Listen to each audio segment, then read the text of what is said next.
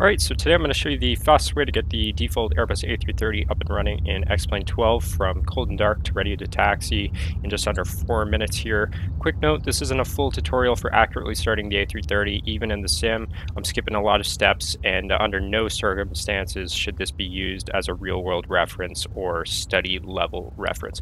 But without further ado, let's get into it. Hopping into the cockpit here, we'll go to the overhead panel, and in the electrical section here, we'll turn on battery 1, battery 2, and APU battery. Galley power and commercial power can come on as well as our bus tie. Everything here in hydraulics that's off can come on. Everything here in fuel that's off can come on. Everything that's off here in flight control can come on. We'll also turn cooling to normal. Coming up here, these guys can come on. The other flight control section, these guys can all come on. Ground proximity warning systems, everything there can come on. Oxygen, the guy that's off can come on. Ventilation, those two guys that are off can come on. Emergency exit lights can go to armed. We'll turn on our APU master switch, and we can go ahead and start up our APU. And we'll know that our APU is ready to go once we get the avail light on our APU display here. In the meantime, we can come back up to our overhead panel. Our IRS switches can go to nav, and then we can turn everything on here.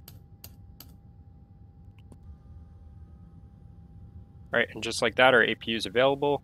So we'll come back up to our overhead panel. Our APU generator can come on, APU bleed can come on, and ISO valve can go to open.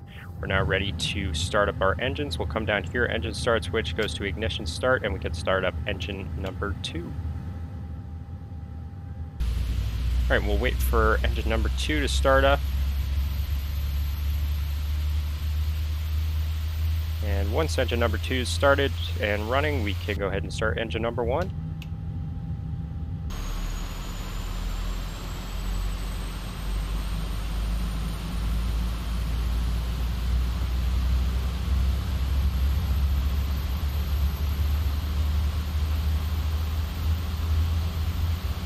And once both our engines are running, engine start switch can go back to normal. We'll come back up here to our overhead panel.